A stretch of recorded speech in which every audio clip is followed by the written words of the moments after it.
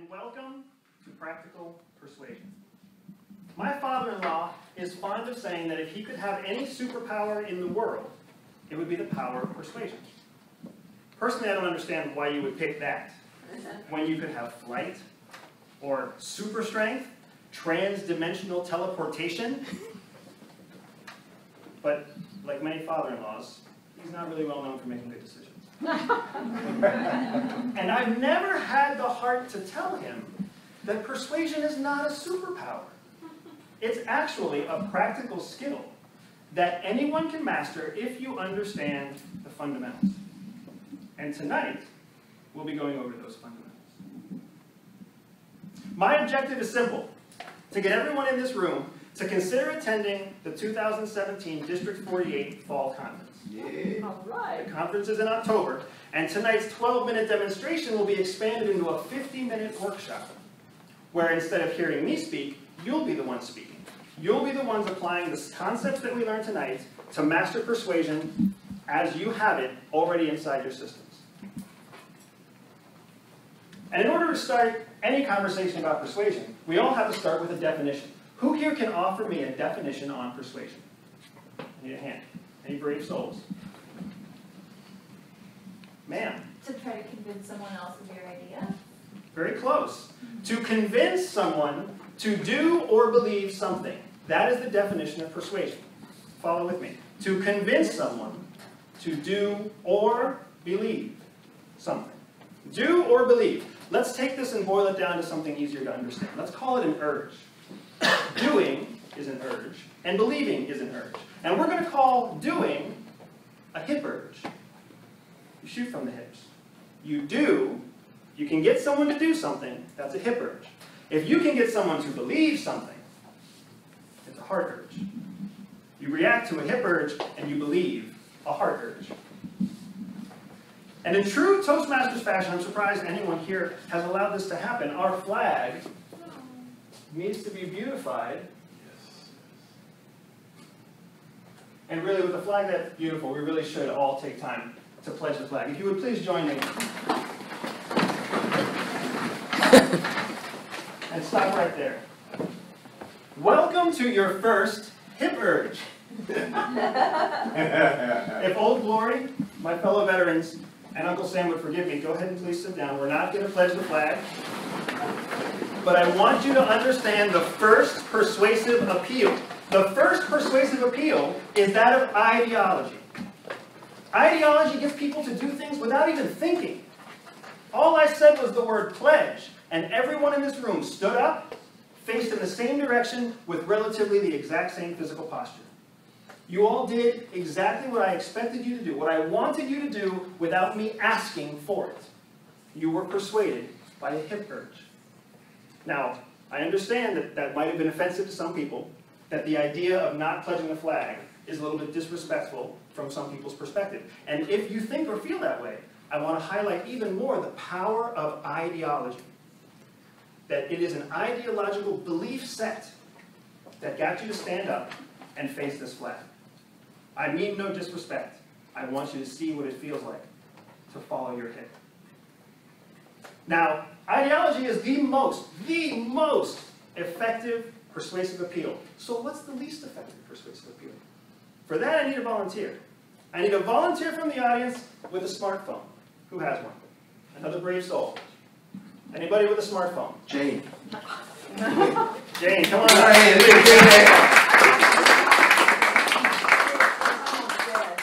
okay. If you'll please stand right behind this chair, Mr. Jane, and hand me the cell phone. Now, I'm not going to need you to unlock it. Thank you very much. Would you say this device is a rugged or fragile device? Yeah, with me, I'd say it's pretty rugged. It's pretty rugged.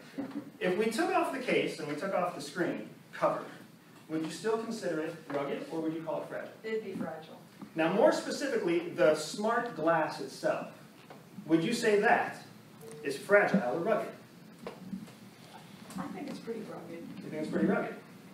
Would you believe me if I told you that the secondary market in cell phone manufacturing for cases and glass covers is so profitable that cell phone manufacturers allow the lie to propagate that these devices are actually fragile? that the glass that your cell phone is made out of is tempered to withstand 6,000 pounds of blunt force trauma. 6,000 pounds. That's roughly 600 times the average hammer hitting the average nail. So this cell phone should have no problem withstanding.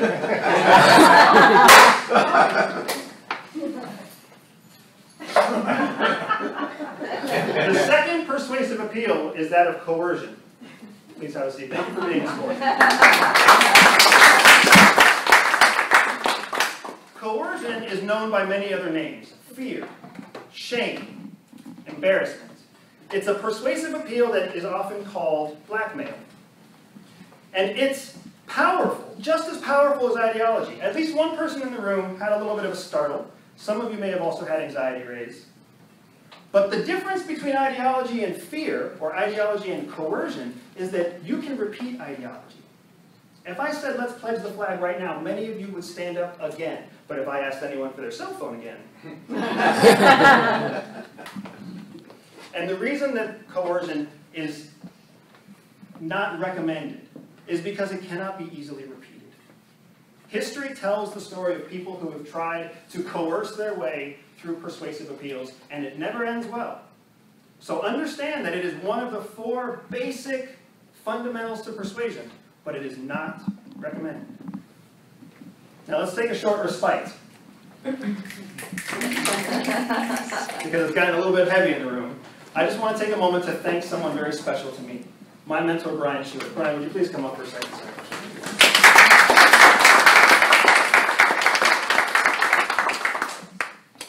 For anyone who doesn't know, Brian is the president of our club, and he is my mentor. A mentor is supposed to be with you through 3 speeches. Brian has been my mentor through my competent communicator, into my advanced speeches. He was there every step of the way with me through the competition season in the spring of 2017, and he continues to serve in a powerful leadership and mentorship role for me. I would be lost without my mentor. And I encourage anyone here who doesn't have a mentor to seek one out. And if you are a mentor, thank you for being a mentor. One more time, please, a round of applause for Brian. If you see, Brian is going back to his seat over here in the most circuitous and inconvenient route possible. Thank you for being a sport. Very persuasive. And that is because of the 3rd persuasive appeal, ego. Do not mistake ego with egotistical. Anyone who knows Brian knows that he is the polar opposite of egotistical. Brian is kind, and he is friendly, and he is non-confrontational. And understanding Brian's ego is what allowed me to persuade him to do something completely illogical and quite inconvenient by going all the way around the room when he could have just gone up the center street here. If you can understand someone's ego, and if you can leverage that into a hip urge, you'll find that they come back again and again and again, because it feels good to have someone recognize your ego and feed it, even though it has nothing to do with being egotistical. We're running out of time, so I want to be cognizant of the fact that many of you donated for this pin right here. It's a staff CIA pin. I used to wear one of these when I walked through the halls of the agency. You do not wear these outside of the agency if you are a secret agent. You can all wear this outside. And can I get a show of hands who participated in this? There's a lot of tickets in here.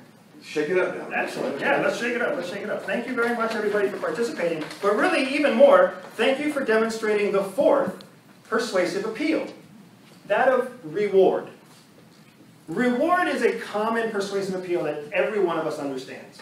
Anybody who's donated for a raffle, or who's written their name on a piece of paper, or written the email address of a friend or family member in order to win the opportunity for a trip or a car, you understand exactly what it means to be persuaded by the promise of reward. And reward is interesting because it's just the expectation of a reward. You don't actually have to win.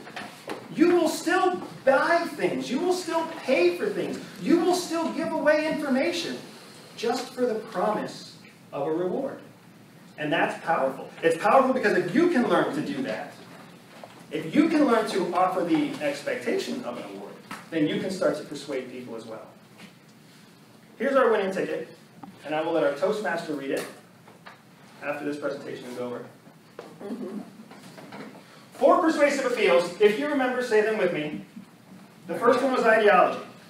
Ideology is how politicians win races. It's how secret agents make spies. It's how Apple sells computers. The second persuasive appeal was coercion, fear, shame, blackmail. The third appeal was ego. Not egotistical, but ego. And the fourth was reward. Not very easy to remember them in that order, but what if we reframe them in acronyms?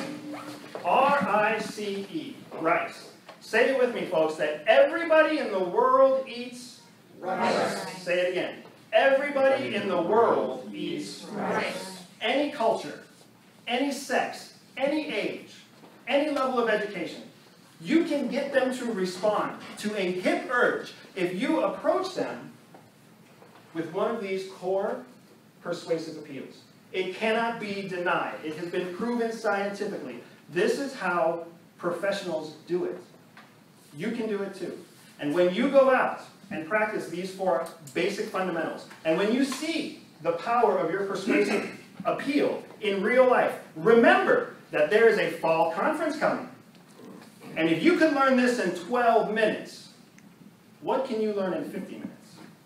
And if you can get people to shoot from the hip and do things without thinking, imagine what you could do if you had their heart. The world lives off of rice. You do too. Come to the fall conference and learn how to master persuasion. Thank you.